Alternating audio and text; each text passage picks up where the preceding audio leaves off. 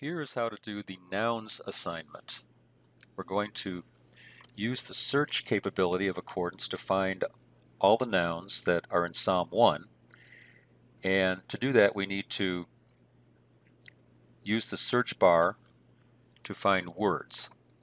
So right now, we're in Psalm 1. I can get there. Let's say I was somewhere else. Let's say I'm in Ecclesiastes chapter 1. And I'm then going to go down to the bottom right here of my window, my Hebrew text window, and type in PS space 1. That will get me to Psalm 1, book and chapter. So I'm going to come up to my search command bar here. Notice that I have a book and chapter typed in here. And I have the blue-gray oval here set to verses. I'm going to want to set that to words. I have two options. I'm going to set that to words. Notice that the characters that were over there have been switched over to Hebrew and a number 1. And so I need to get rid of all of that. So I'm going to hit a combination of backspace and delete to get rid of all of the characters. I want a blank line here. So under words, I want a completely blank line.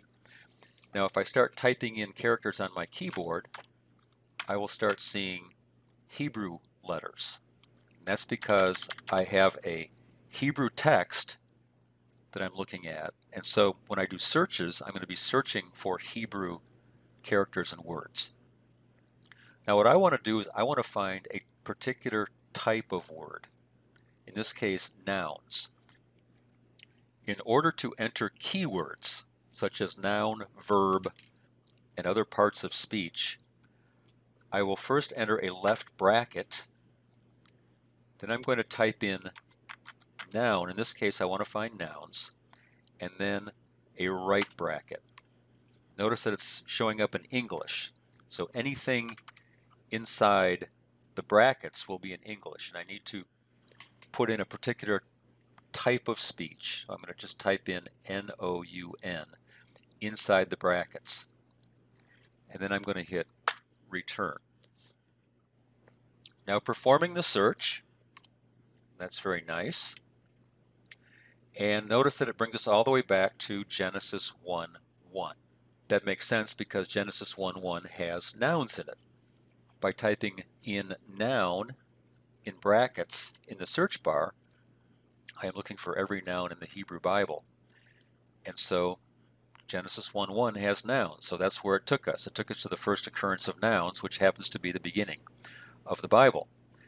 So I now want to find the nouns in Psalm 1.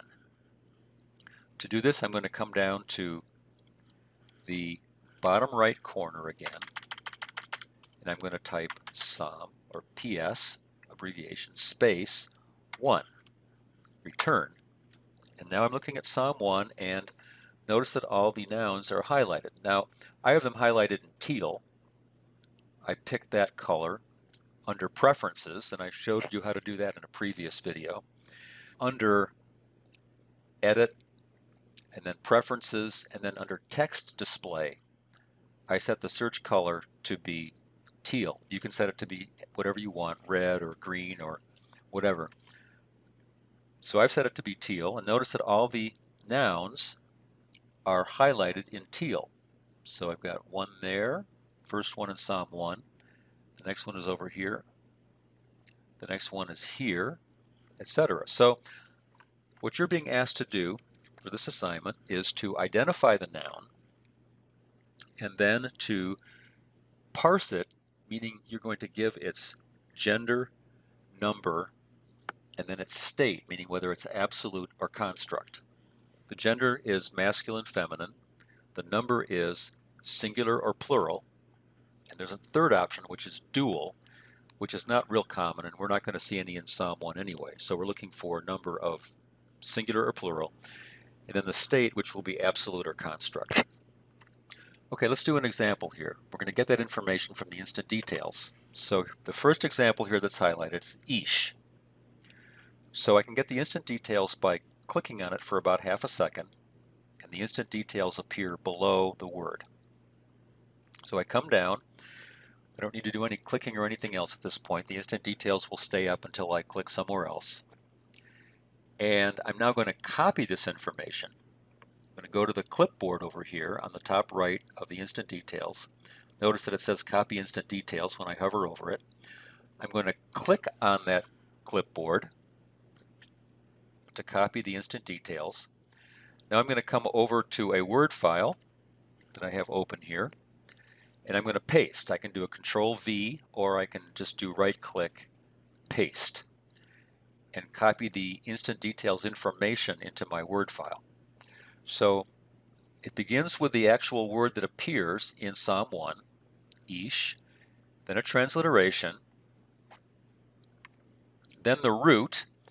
In this case, the root is the same, and we're not too concerned with the root right now. Then we have the dictionary form. That is interesting, although in this case the dictionary form is the same as the word as it appears in Psalm 1. Then over here we have the part of speech. It's a noun. Common is not so interesting to us. We're not worried about that. But we are interested in the next three pieces of information: masculine, singular, and absolute. So masculine tells us that we have a masculine gender. Singular indicates the number, it's singular, and absolute tells us the state. It's absolute as opposed to construct. So these three pieces of information, masculine, singular, absolute, is what the assignment is asking you to locate. I'm going to highlight these in yellow to indicate that those are the three pieces of information that the assignment is asking you to find. And then here we get the actual translation of it. The Strong's information is not relevant to this assignment, and so I'm just going to delete it. Now we're ready to move on to our next word. So come back over to accordance. The next noun is atzat. For this one, I will use the instant details pane at the bottom as an alternative way to get the instant details. Either way is fine. You can either click on the word and get the instant details right below it, or you can see the instant details down below. I have to hit Shift. I keep Shift down, move the cursor down to the bottom where the instant details pane is, and then I'm going to click on the clipboard, which is here in the center of these icons. So I'm going to click the clipboard icon to copy the instant details. Then I'll come back over to my Word file and I will paste, Control V, or right click, paste, and there's my word. Here's the word as it appears in Psalm 1. Here's the transliteration. Here's the root. It actually comes from a verb. We're not interested in that at the moment. Here's the dictionary form, and that is interesting. And then finally over here we have a noun. Again, common we're not too concerned about. You can just delete it or ignore it. And then we have feminine is the gender. Singular is the number, and construct is the state. So I'm going to highlight those. Those are the three pieces of information the assignment is asking for. Counsel is a gloss translation. And finally, I'm going to get rid of the Strong's information. So let's go to the third one and just do one more example here. So back to accordance. The next noun here is Derek. So I will go ahead and click on that, get the instant details below it. Come over here, click on Copy Instant Details on the clipboard. So I've clicked that.